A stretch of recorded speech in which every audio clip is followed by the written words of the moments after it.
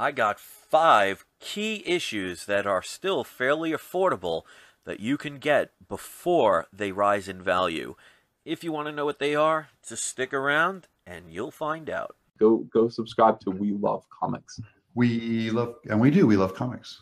This video is sponsored by PGX Grading Services. Get 1 free pressing of your choice when you grade 10 with the code WeLoveComics, Link in description. What's up, everybody? This is Chris, and this is my channel, We Love Comics, and I'm doing a video I know a lot of you love, and that's 5 books that I think are comics that you should be acquiring before it is too late and the prices start rising, so you can avoid having to spend extra money when you don't have to. Now, of course, this is always about speculation, which means anything can change, so there are no guarantees, so please keep that in mind if you are investing. Always try and ask for deals, wait for deals. Don't just buy the first one you see, because now you emotionally need to have the book that you're seeing in here. So invest smart and you'll win more times than you'll lose. So before I show the books, don't forget to wait until the end to see who's today's surprise subscriber shout out. If you want one, just be a subscriber. Don't forget to check out my comics that I have for sale. The link is in the description. I also have comic mystery boxes. Hopefully you can check those out. And if you do a video about the unboxing of one of those, let me know in advance. I will throw in an extra comic for free as a thank you. So without further ado, let me show the first book. Some of these I might have shown before, but it's been a little while, so I want to refresh people's memories. And again, there are no guarantees on these, so keep that in mind. But better to pay for them while they're cheap than to overpay later on. So the first one is Ghost Rider issue number 2. This came out approximately in the early 1970s. This is the first full appearance of Damien Hellstorm.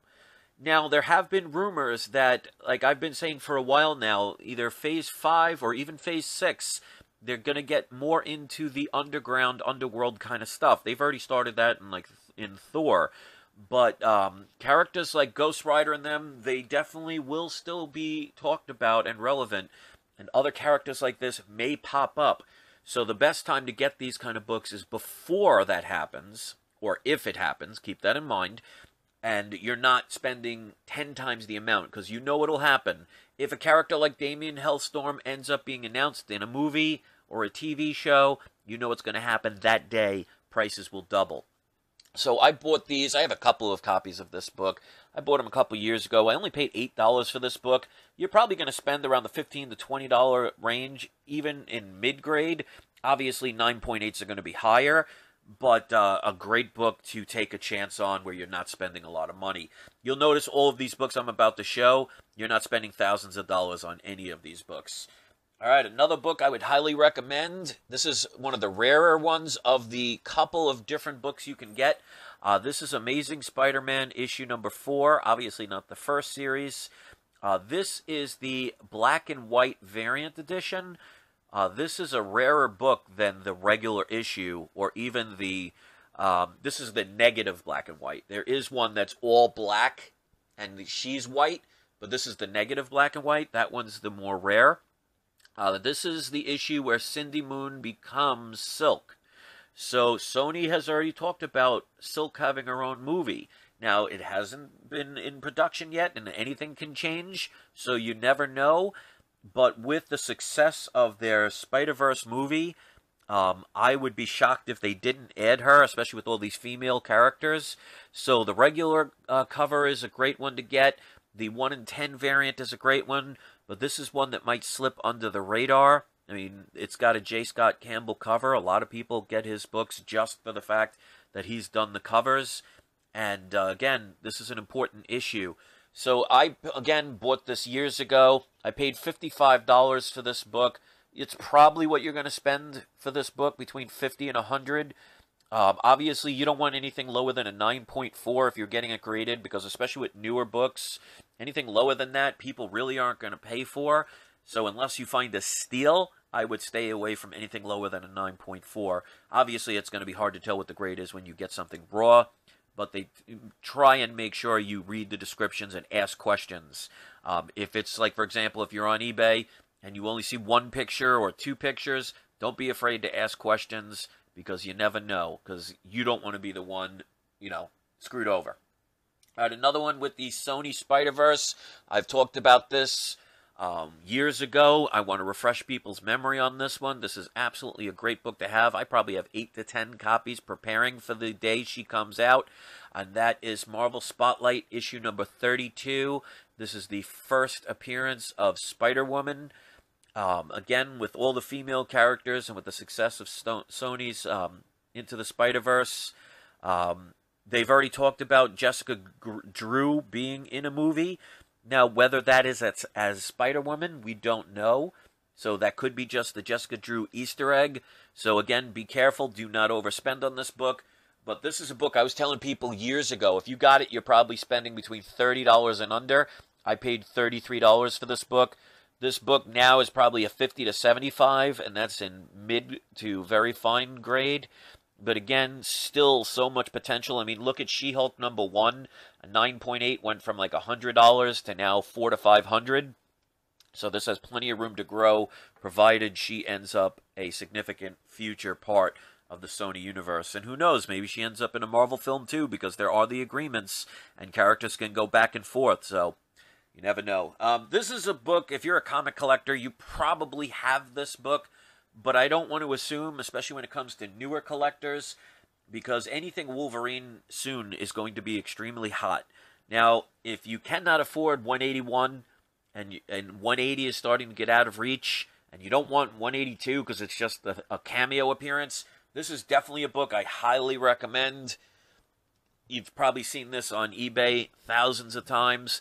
This is the first time Wolverine is in, it's a limited series. There is a number 1 issue back in the 80s where it starts his own regular series. That one is kind of an extra bonus. I don't have one of the comics with me, but that's a good book to have. But this one is a must-have in my opinion. It was a 4-issue set. If you can get all 4, that's even better. But everybody knows, unless there's a key significant situation in a book, usually the number 1 is going to be the most desirable. This one I got double signed. It was signed by Frank Miller and Chris Claremont. So there's Chris Claremont's in gold and Frank Miller's, some of the 2 sloppiest signatures that I can recall, because, you know, that just looks like something you'd see in a musical note.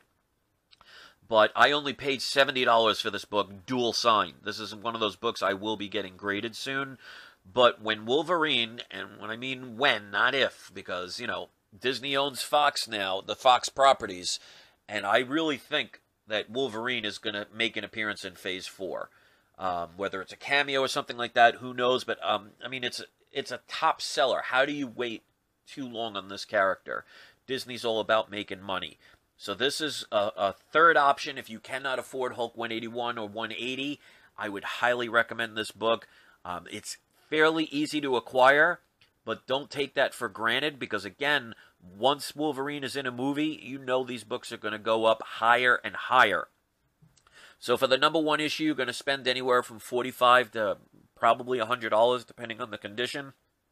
Again, because there's so many of these out there, I would definitely stick with a higher grade. I would not get less than a 7.5 of this book. Again, you know, unless you find it at a yard sale for $1 or something like that, it really doesn't matter what grade. You know, because like I say, low grade is better than no grade, but absolutely a book you must have if you cannot afford those other books, or even if you can, get a couple of these while they're still reasonable, because that will change in an instant. All right, last but not least, I've talked about this one for years. Again, this is all hypothetical situations, but this, especially with this character, is a no-brainer to me. And the 5th one of this video, that is Silver Surfer number 3, first appearance of Mephisto. Silver Surfer is going to be, again, in the Marvel Cinematic Universe with the Fantastic Four, whether that's separate. I think you'll see Silver Surfer probably before you see the Fantastic Four. Again, it's another iconic character.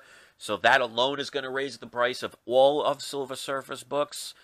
But in my opinion, I think it's just a matter of time before they use characters like Mephisto. And when they do, he may not be one of those one-and-done villains. So that might be a big significance, because you know a lot of times when there's a one-and-done character, the book will go up and up and up for a while, stabilize, and then come crashing down. in my opinion, I do not believe if they use Mephisto that he will be a one-and-done character, especially if they're doing more underworld, underground kind of stuff. So it's definitely worth taking the chance on. This book, if you bought it years ago, you'd spend a lot less than you would now, but I think this still has room to grow. Again, you are taking a risk and taking a chance, so keep that in mind. Don't sell your mortgage payments or spend your mortgage payments for a book if you're not sure. But I only paid $43.99 for this book, which is a steal, even in a low grade. This is probably 4.0. But you're going to spend now between $75 and $150. Again, 9.8s are going to be much more expensive, but you don't need to get a 9.8 unless you can afford it. Anything from a 5.0 and up is definitely going to be desirable and still fairly reasonable to get now. And because nobody's talking about this character right now, you're not seeing a high demand, which means prices will probably be lower than they should be, and that's the time to snatch them up. So if you see someone selling it online, whether it's eBay, Amazon, wherever, don't be afraid, even if they don't have the best offer. Message them. Let's say they have it listed for $100, and that's it. Buy it now of $5.95. Say, listen, I'm interested in this book. Would a $75 offer, if I paid right now, allow me to take this book home?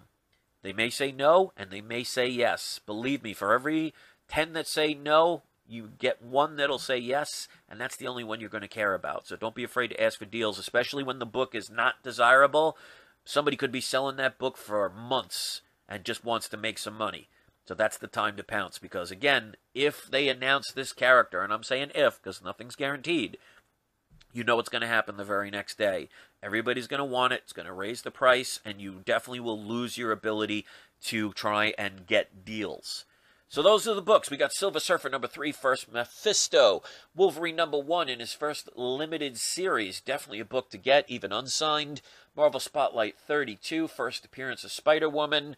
This is the variant of Amazing Spider-Man #4. This is the black and white negative sketch variant. First, Cindy Moon as Silk. And last but not least, Ghost Rider #2, first full appearance of Damian Hellstorm. So if you appreciate these kind of videos, thumbs up always help. Please help share this video. I need all the help I can get these days. Hit subscribe if you haven't. I would love to have you a part of my channel. Don't forget to leave a comment, especially if you're one of my power viewers. If you're a power viewer, that means you watch this video from beginning to end. If you're an ultra power viewer, you're a person that watches every video that you click on from beginning to end. So make your status known, and hopefully you appreciate videos like this. So don't forget to also sign up for the cashback program. That means if you sign up, it's free to do.